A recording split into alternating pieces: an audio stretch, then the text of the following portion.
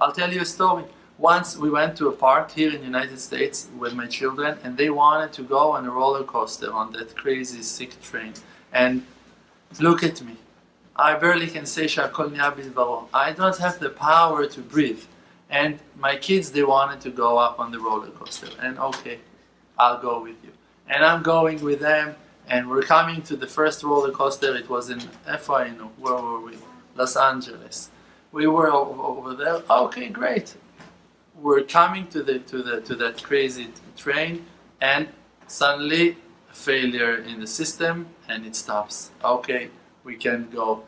Kids are saying, no, but let's wait, they're gonna open. Okay, we waited 10 minutes standing, waiting, sweating in the California heat. Great. After 10 minutes, that's it.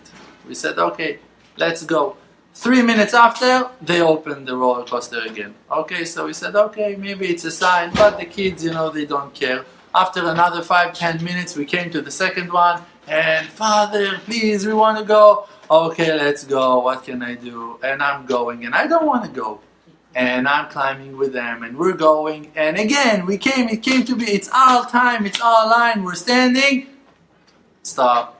Doesn't work.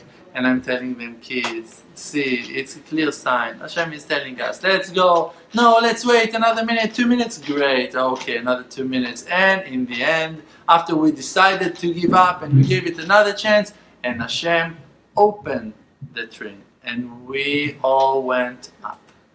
And they're closing those seat belts, and we're all there.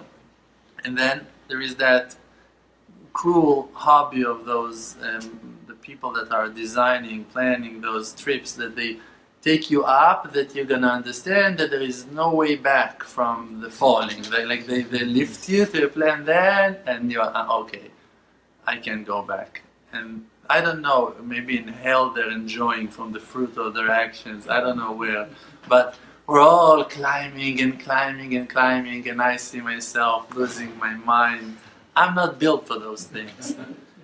And then it went down. And like, I'm telling you, I felt like I'm dying. I'm not an extreme person. It's not me. I'm not enjoying those things at all. It's not me. And like, I didn't want it to be there.